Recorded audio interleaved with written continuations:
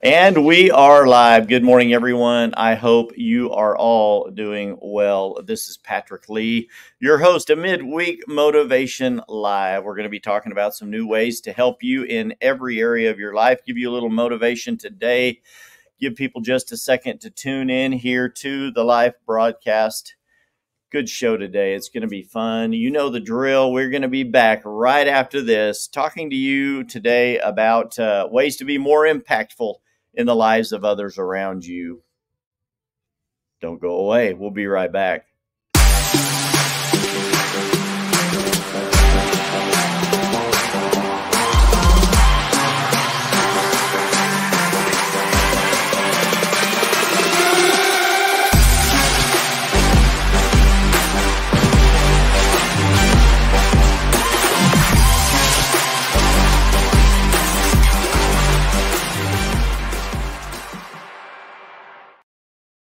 And we're back. I hope you're all doing great today. It's a beautiful day here in downtown Tower, studio number 1, Amarillo, Texas. Loving life today. It's a little overcast, a little chilly, but the sun's out. It's about 55 degrees, doing well. It's going to be a nice mild day, nice little breeze. Turning into fall, not really fall. It kind of had a little bit of fall, but it's good. People already tuning into the show. Thank you. Hey, let's go. Pastor Frank, how are you today? Great to see you on here today on Midweek Motivation Live, now on all major podcast platforms. Wherever you go to listen to your podcast, you can find Midweek Motivation Live with Patrick Lee. Search it by that name and you can find us there. I've got people texting me and it's showing up on my screen. I love this technology that's combined, how we're all linked together. Isn't that amazing? I love that. That's okay. Stop texting me and just watch the show. You'll get something out of it. I promise you it'll be awesome. I love that. One of my best friends messaging me. So, hey, I want to talk to you today about kindness, about how to be more impactful with other people around you. I think it's going to help you. It's going to help me. Hey, Pete, good to see you tuning in as well. All of the regulars coming in to watch the show. One of the newer viewers of the show shared it on his social media yesterday, made a very nice post about it, how last week's show basically had changed his life. I appreciate that. And he's striving to learn something new every day. And then we'll try to turn around in kind and share what he has learned with those in his circle. And I simply messaged him and responded back to that. And I said, that is the goal of the show. If I learn something, as I learn something, I want to share that with others as well. If something in life has impacted me or has helped me, I believe that it can in turn help you. And that's my goal for the show. So it's really very nice of him to share the show. And I tell you at the end of the show every week, like, love, share the show. Click on subscribe if you're on YouTube and hit the bell to get notifications, whatever platform that you are on. And be sure to leave me a good referral or a good reference, a good review on the show if you can on any of the platforms. It just continues to help us grow. I want to talk to you today about an article in Success Magazine that I've recently read in the latest issue that just came out. I don't know if any of you subscribe to Success Magazine. Our company that I work with, EXP, recently bought this about a year or two ago, and it's been very transformative in my life. The magazine itself, the publication, has become transformative.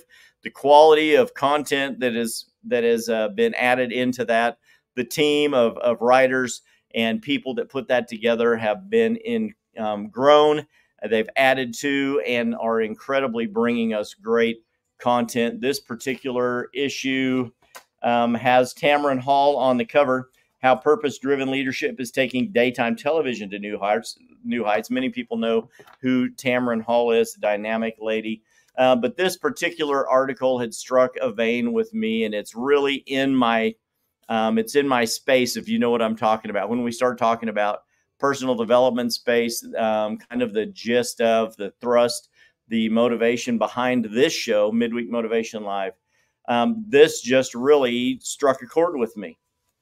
And as I've been reading through it, I knew that it was something that I wanted to do here on the show. And we have themes, underlying themes here on the show, and you guys know that we do. And this is one of them. I think that all of these particular topics are going to fit right in with the theme of the show, and I hope it's going to motivate you like it did me, and it's also going to reassure some of you.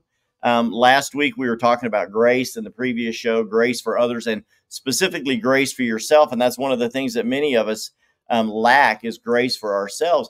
But one of the things that I have been told throughout my life, especially the last 10 or 15 years, that whether I was successful or not, whether everyone loved me or not, most people that knew me would just, they wouldn't define me as that rich guy or that celebrity guy or he's the most handsome guy. But most people would just say, you know, like him or love him or whatever, Patrick Lee is just kind. And that's probably one of the best compliments in my heart. That would be one, and you know, my spirit, that would be one of the best compliments you could pay someone, is for them to be kind. When I was a kid, I walked up on a couple of teenage boys abusing animals. Probably warped me for life. And I grew up small town, Oregon coast. I was probably 10 and these boys were probably 14, and just abusing animals. And it just, you know, you in your head, you don't think thoughts like that, right? We're just not taught to be that way. But unfortunately, there are those that were. And that hasn't been, you know, the motivation for my life change, trust me. But it was one of the things that you remember as you get older. You have seen things in your life that affect you, that make their imprint on you as a young person, a young boy or a young girl, and they start to have an effect on your worldview, your thoughts towards others. And you start learning at a young age that not everyone is nice. Your parents tell you to be nice. They tell you to stop fighting with your brother or your sister and to start showing kindness. And usually we start becoming more kind around Christmas because we know that bad boys and bad girls don't get presents, right? And then as we start changing and getting a little older, the generations have changed to the point that now the children expect presents. And if they're not inundated and overwhelmed with the amount, the price tag on them, or the quality of the gifts that they're given, then they are offended and they go into this pouting, moping phase, or they're angry and they want to start, you know, distancing themselves from you. But as I read this article, I'm not going to go down that rabbit trail, and that's another show for another day. It's just true. We have got to get this next generation under control, or that lack of control, that attitude, will continue to affect everyone around us. It's tearing families apart, relationships apart on the daily. And that's something that we have to get under control. Our children are created by us to be a blessing to us. And the point when they stop becoming a blessing to us, things have to change. So let's talk about the people that we're going. I've got some banners here, and we're going to read you a couple of things that these people have said about these ways. Last week, one of the final comments I made last week was this banner: be involved. Stop missing the important things like showing up. And in my previous monologue for the last 3 minutes, some of you have just gotten messages, life lessons, and sermons out of that. So you can give me credit for that the first time, and then the next time you share it, it's yours. That was freebies from me. So we're going into this. Last week I said, be involved. Stop missing the important things like showing up. So how do you show up for those around about you? So this is another teaching based on that last comment from last week. When you're showing grace to yourself and to others, one of the best ways when you have done that is to start showing up in the lives of those around you, supporting those. How do we do that? And that's exactly what this article is talking about. Shaquille O'Neal is one of the first people I'm going to talk about, and the article is just called Leading with Kindness. You can probably look it up online, Google Success Magazine, Leading with Kindness, philanthropy, family, loyalty. Here's how success cover stars show up for the people around them and in their lives. Every one of these people that I'm going to talk to you about briefly for the next few minutes has been on the cover of Success Magazine and had the main feature article inside because they have an impact on the public, on those in their life, and they were worthy of this, having a complete article on them and how they've achieved those levels of success in their life. And most of these people in these articles, these are the underlying themes, the currents that they share that has made them the success that they have. Hard work, grit, determination, all of that is part of it. But these life lessons that they share inside of this are their driving force. Number one, and the title of the show today is If You Can Be Anything in This World, How About Kind? Right? Our parents told us you can be president, you can be an astrophysicist, you can go to the moon, or you could be a cowboy or a fireman or a ballerina, whatever it is that you want to be. You can do that in America. You have the ability to be anything in this world you can be. So if you can be anything in this world, how about kind? That's Shaquille O'Neal. Other people have quoted that, but that's one of the things that Shaquille related to in his portion of this article. And he just says he doesn't see himself as a celebrity because celebrities are crazy. He says, I'm just a regular person. If that doesn't sound quite possible, very little about the 7 foot 1 inch 4-time NBA championship winning actor, athlete, rapper, and business person seems regular. He makes a pretty compelling case for that. Shaq doesn't have an entourage. He doesn't have a security detail. He still shops at Walmart, he told Success Magazine, and it's his favorite store. I'm just a regular guy who listens to those around me. Just because I made it doesn't mean I'm bigger or better than you. Just because I have more money doesn't mean I'm better than you. I find ways to show kindness to other people. I'm just a regular guy. How many of you know someone that's a millionaire? I know a couple of millionaires. In the real estate world, there are multiple people that we come in contact with that are millionaires. And the thing that I have learned there are two kinds of millionaires: people who earned their money and people who had that money given to them, or they got some lucky windfall and the money was thrust upon them. And those types of people vary in two very different ways. The type of person that just fell into the money, it was given to them by mommy or daddy, whatever, they inherited this. Something happened, and all of a sudden, it could be anyone from winning the lottery. You've heard of people that have won the lottery, millions of dollars, and within months or a short couple of years, they're broke again because inside they were not the person they needed to be to handle that kind of wealth. In the Bible, God says, if you will be faithful in the little things, you can become ruler over much.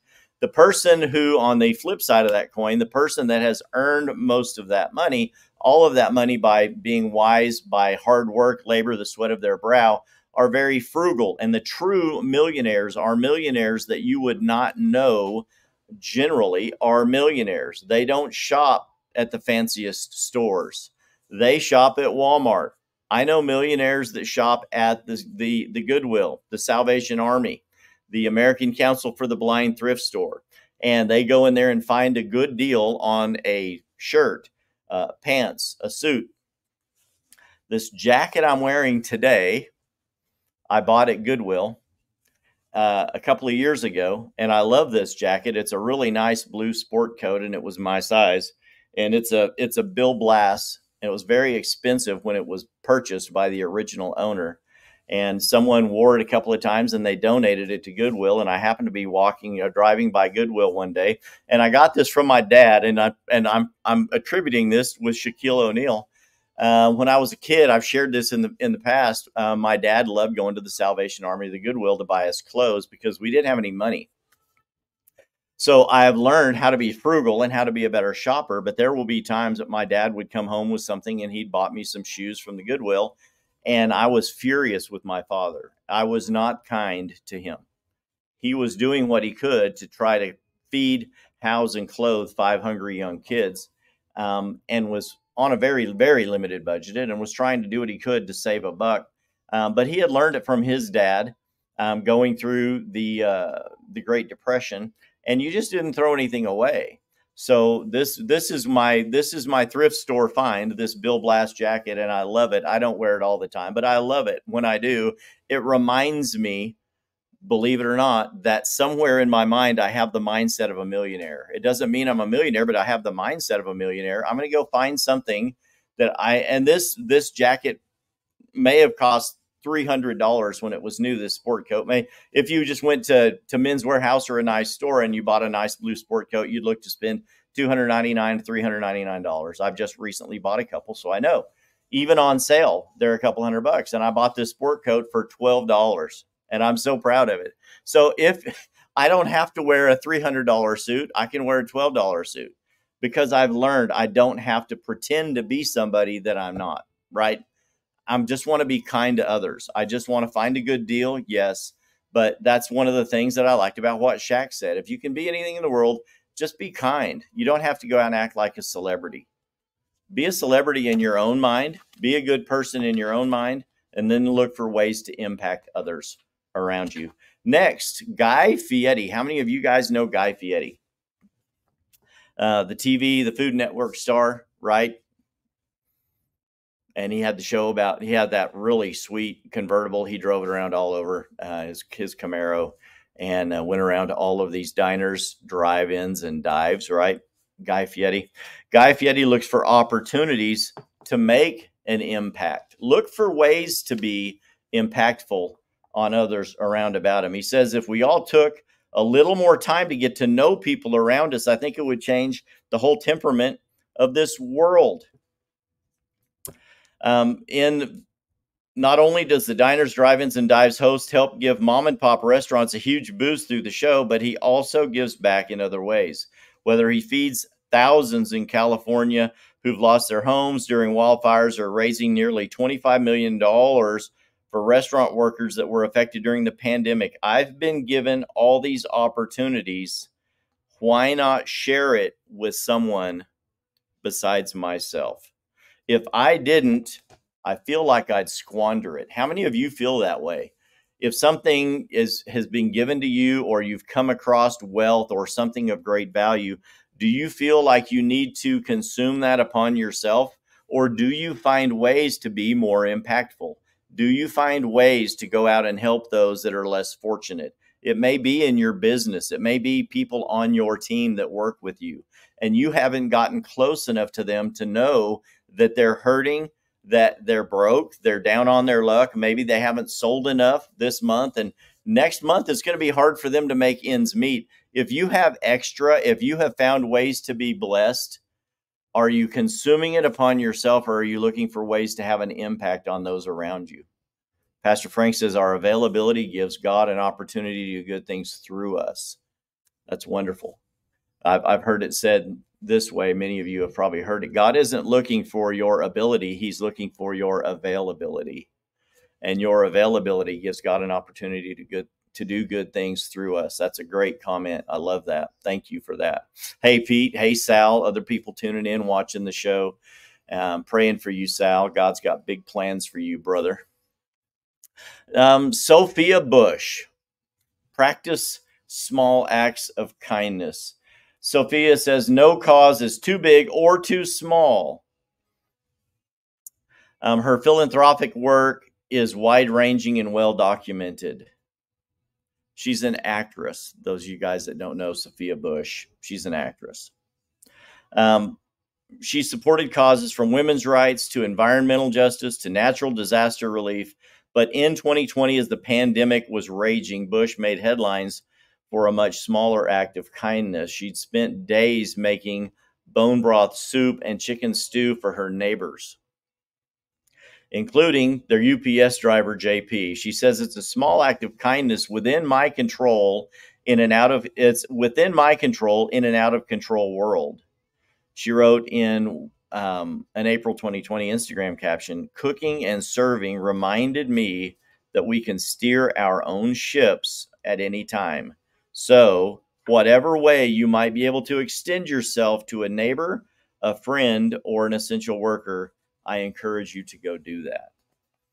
How kind is it of a person that has the ability to go out and do something for someone else would look at the celebrity, we always look at these celebrities, right? And we put them up on a pedestal, and we make snarky comments about them, about how they would relate to us little people, right? The little people. Let them eat cake, Marie Antoinette said, I think, right? Um, how kind is it of a person to just look at that and say, hey, I have the ability to do this, to make an impact in someone's life and to show some kindness. And these small acts of kindness to your mailman, to the person in the elevator. We have done things like that we had a mail lady for years, was our regular mail lady, and we would leave her a Christmas card, maybe a gift, maybe some cookies in the mailbox. Not all the time, but from time to time. And these little small acts of kindness are ways to help show those around you that may be hurting, that may be needful. It just shows them that there are good people in the world. There's love in the world. There's kindness in the world. Hello, Mary. Great to see you tuning in as well. I love it. Sophia Bush says, practice small acts of kindness. I went out to the mailbox one day a couple of years ago to check the mail, and found a card in my, a little envelope and a card in my mailbox, and it didn't have anything on it. It wasn't addressed from the mailman or someone else. It didn't have a stamp. It was just a card. This is a few years ago. And I opened up this envelope, took it into the house, and it had $300 bills in it. I showed it to my wife and I said, hey, someone put $300 in our mailbox. And she broke down crying, and no one knew at the time that we were broke that day. I mean, we were broke that week. We didn't know how we were going to pay some bills. And, you know, you always have resources because we are resourceful, but we are simply at a period, though, in those years where we had pretty much tapped out most of our resources and didn't know what we were going to do. But someone knew, God told them, hey, you need to go bless these people. And someone blessed us with $300 in our mailbox. And that little act of kindness was just what we needed to make it through till we had a breakthrough and things started changing in our life. And that act of kindness is something that will never be forgotten by me or my wife. My previous pastor, David, talks about when they were young and freshly married and didn't have much money, and his brother came over and knocked on the door, and they didn't know what they were going to have for dinner. And his brother knocked on the door, and he's like, hey, what are you doing here? And he says, hey, I've got this potato. I have this big giant potato, and I was thinking about what I could do with it. And God sort of told me I needed to just come over here and share this potato with you. That's a story I'll never forget, because they cooked up that potato and they ate that potato together, and it tided them over until they could come up with a better plan. You know what I mean? These are the small acts of kindness you can do for someone. It doesn't have to be huge. It can be small. Chance the Rapper. How many of you guys know who Chance the Rapper is? I didn't really know who he was. And then he became one of the coaches on The Voice about a year ago. Chance the Rapper was on there. And I started learning a little more about Chance the Rapper. And I'm amused by the guy. I'm impressed by his ability, his knowledge about all kinds of music and business, the people that he knows, the influence that he has in the music community, and was very impressed with this young guy. And Chance the Rapper says, pay it forward. His secret to success and how he helps those around him is always pay it forward. The Chicago-based rapper is giving away his fortune almost as fast as he makes it. How about this? This is an odd story you don't hear every day, right? Chance the Rapper's 2023 started with a free music festival he organized in Ghana for around 52,000 people. He's working on something similar to take place in Jamaica next year. He also gives back through his youth-focused nonprofit Social Works, and has famously donated millions of dollars to Chicago public schools. When I believe in something strongly, I do my research on it and I try to be as vocal about it as possible, he told Success earlier this year in his article. There are times when you have to insert yourself in the situation to create the change that you want to see. Chance was in our July August issue of Success just a couple of months ago. How many of you heard that before? Many of you have posted that as a meme or as a little motivational story on Facebook or Instagram or TikTok. Be the change you want to see. If you find a place to get involved and you can get involved, I suggest you get involved. Pay it forward. That's one of those things that we have talked about incredibly in the past. It's easy to pay it backwards, right? The person in the coffee line behind you, hey, I want to buy the coffee for whoever's behind me. And if they have a 2-window system, sometimes that's beneficial. At least you have an idea how much it's going to be. But sometimes that person has already ordered and it's $50 and your coffee was $5, right? But they've bought that food and they've ordered it and you want to pay for it. I get that.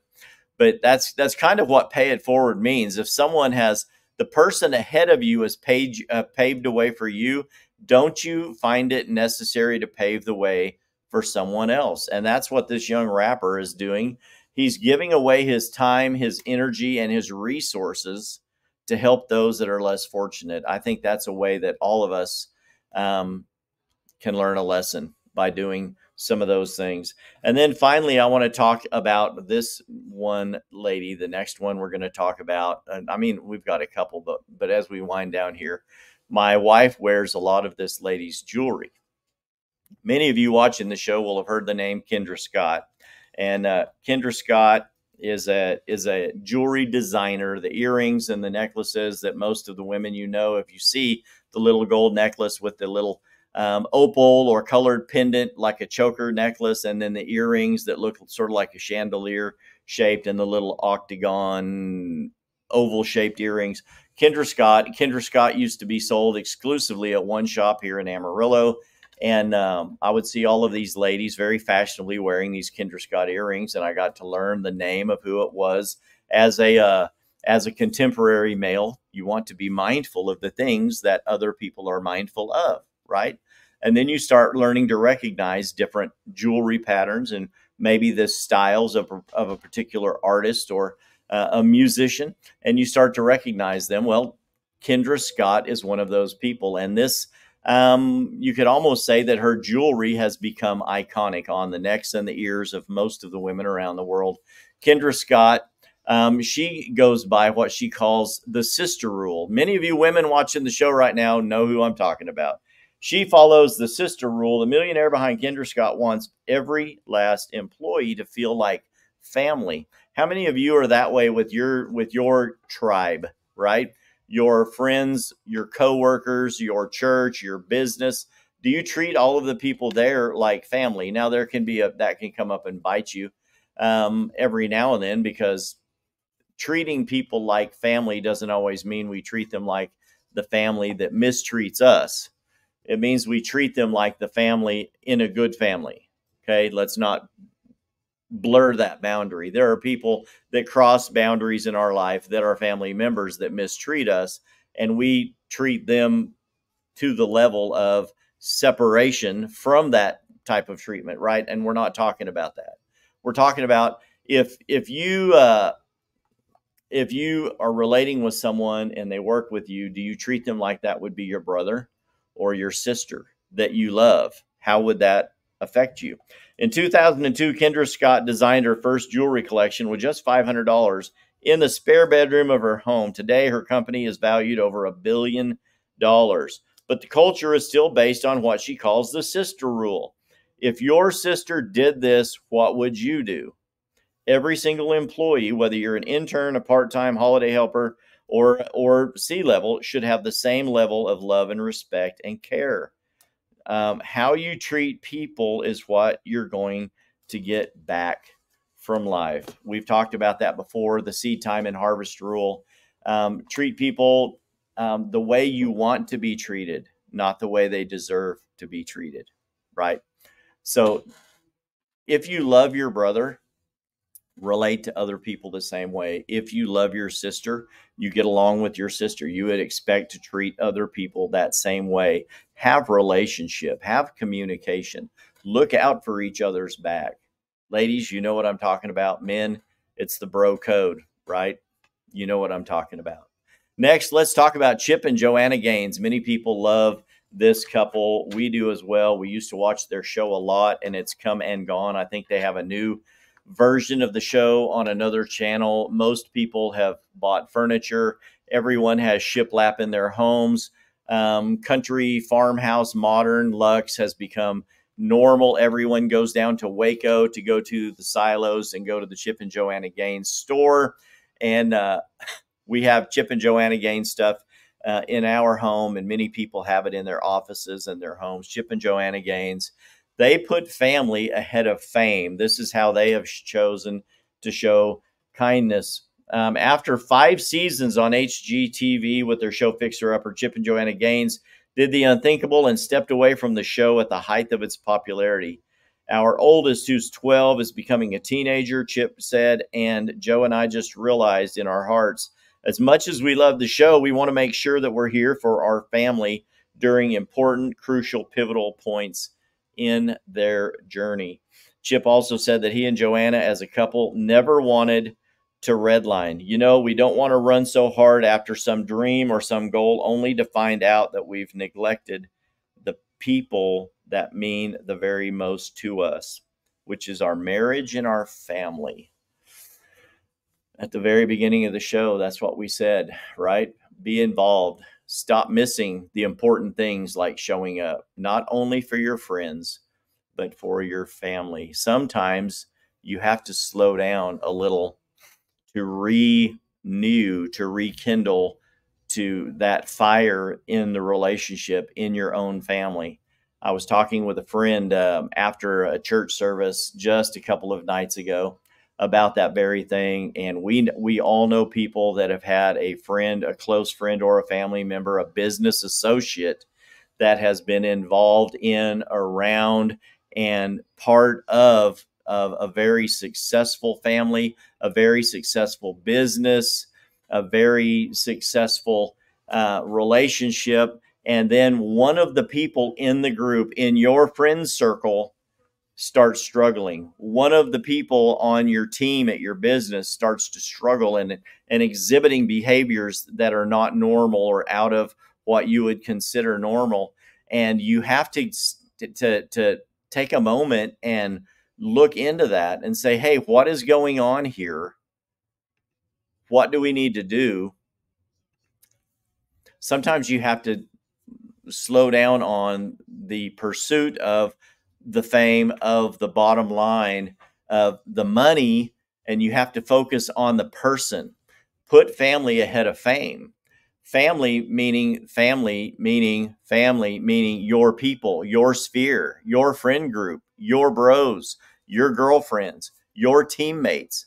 You need to take the time to insert yourself into that if you can, if you're welcome to do that, and find a way to make sure that that person is as strong and as healthy as they need to be.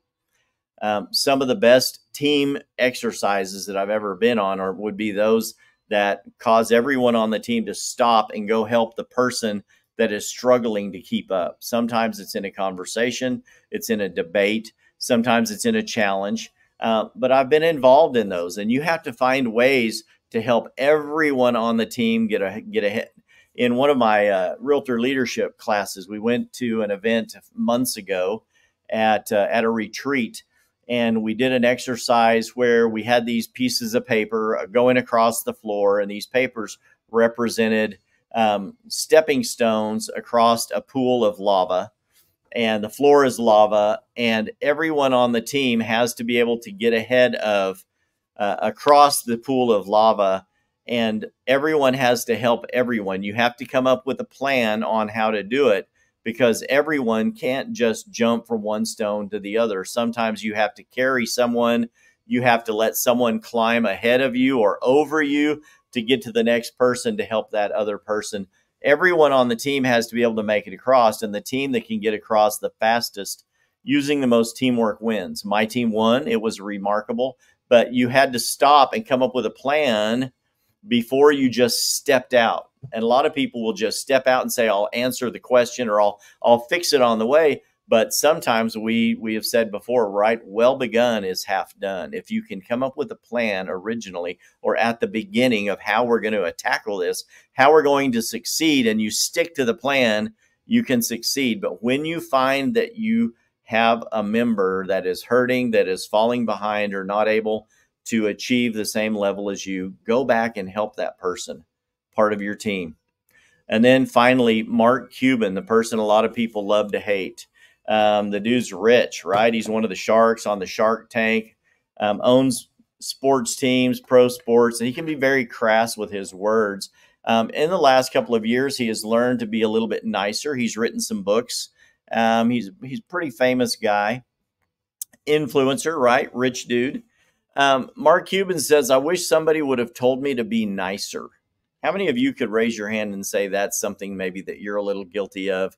And maybe you've been harsh to those around you as you have been growing a team, growing a business, growing a sphere of influence. In 2020, Cuban made headlines when he picked Delonte West, a former Mavericks player who'd fallen on hard times, picked him up at a gas station and enrolled him in rehab. He wanted him to get ahead. He wanted him to get a fresh start in life. And he invested his time into his former player to go help put him in rehab. These days, Cuban even says one of his greatest regrets is that he wasn't always a kind-hearted person. He's become known as that more lately, but asked on a podcast recently what he wished he knew in his 30s, early on as a younger person. And he replied, I wish somebody would have told me to be nicer. And that's a quote. I wish somebody would have told me to be nicer. That's something that I want to leave you with today.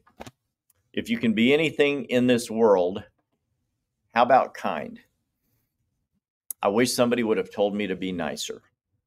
It's very easy for us to be mean, angry, hateful, and hurtful to other people. I'm not the best at being kind. I pride myself on being kind, but I know that I fall and I need to work on it myself. The world is a harder place than it used to be. We used to watch episodes of Twilight Zone where the man would fall asleep on a train and he would wake up in the past. How many of you have ever seen those old black and whites? And he would wake up in the past and he would visit there for a short moment, and then he would wake up and he'd be back on the train in the future, and it was snowing and miserable and everyone was being hateful. And every now and then he would fall asleep on the train again, maybe on the commute home, and he would wake up in the past and everything was peaceful and everyone was kind and happy. And he would dream about, I wish I could just go to sleep and go back to the past and stay there. How many of you ever thought that maybe you were born in the wrong era? And the world is just so mean, cold, hateful, hurtful, that you wish you could just live somewhere else where everyone was nice. Utopia only exists in your own mind, okay? You can go live off grid, and what good are you? You can go move to the mountains and live a life of peace, and that would be great for you, but how would you help somebody else? If someone walked into your world and found that you lived this great, peaceful life out in the mountains, wouldn't they all want to come and live there with you? And then within a couple of years, it turns into another city that you didn't want to live in. And then are you going to move away to somewhere else where you can be kind to yourself and just live a peaceful life for yourself? Utopia only lives where you make it. A life of peace and harmony only exists where you make it, where you choose to have it. And you can certainly make the best impact by starting with being kind to those around you. And as you do, you will find, hopefully, that you will start to receive that back. I wish somebody would have told me to be nicer. Hope this has helped you today. If you can be anything in the world, how about starting with being kind? Until next week, This has been Patrick Lee with Midweek Motivation Live, saying courage begins at the end of your comfort zone. Let's get out there and get uncomfortable today. Start a new relationship, help a friend, be kind to someone else. Ross says amen. Debbie says good morning. Mary says amen. I have been there. Love it. All of the comments. Thank you, everyone. We will see you next time on Midweek Motivation Live. Bye-bye.